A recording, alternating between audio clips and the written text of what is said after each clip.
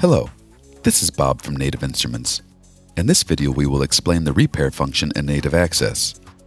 When you start Native Access, it automatically scans all of your activated products and detects any missing software items like applications, plugins, or libraries.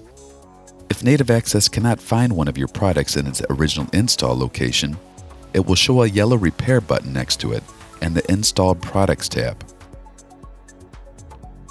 This happens, for example, if you moved a software or a library to a different location on your computer, if you've renamed your hard drive, or simply if you've deleted them by accident. In our example on a Windows system, Native Access cannot find the FM8 application nor the FM8 64-bit VST plugin and displays a repair button. When you click it, an info box appears giving you more information on the missing items. If a broken installation is detected, you have two options: reinstall and relocate. If you know where the missing items are located, you can relocate them. To do this, choose Relocate.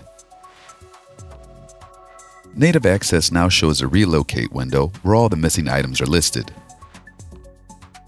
Click Browse next to the item you want to relocate and navigate to the item's new location.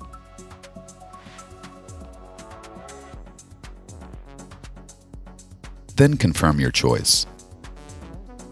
Repeat this for all the missing items in the list.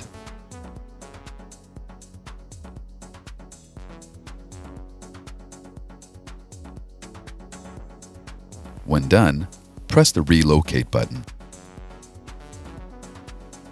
Instead of displaying repair, the column should now display full version. This means that your products are now correctly installed. If you do not know where the missing items are located, or the files have been deleted, you can reinstall the whole product. In this case, choose Reinstall.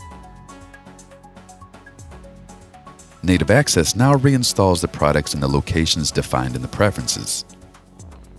If you want to change the install locations for your files, click the user icon in the top right-hand corner of Native Access.